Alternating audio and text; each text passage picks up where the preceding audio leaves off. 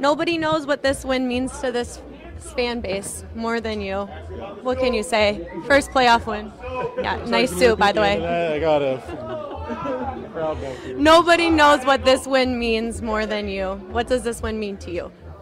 I don't know. It's just kind of a culmination of like all the hard times.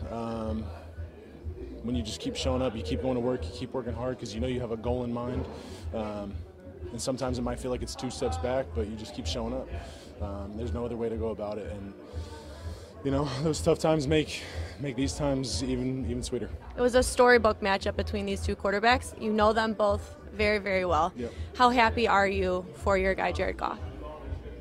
I just can't say enough good things about him, and I feel like it just confirms for everybody what we already know.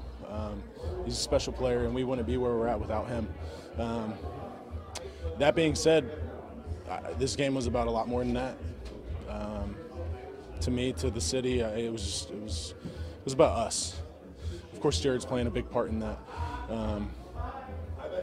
It's just about Detroit. It's about the Lions and what we've built here.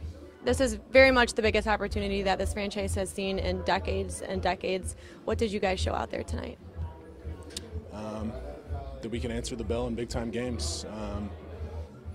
You know, I was telling the guys before the game that, like, the moment that we've been working for, like, it's here. Like, you know, we've been putting in the work, blood, sweat, tears, pain, and now it's here. And now all we have to do is go out there and execute to win. So, just special that we were able to do that.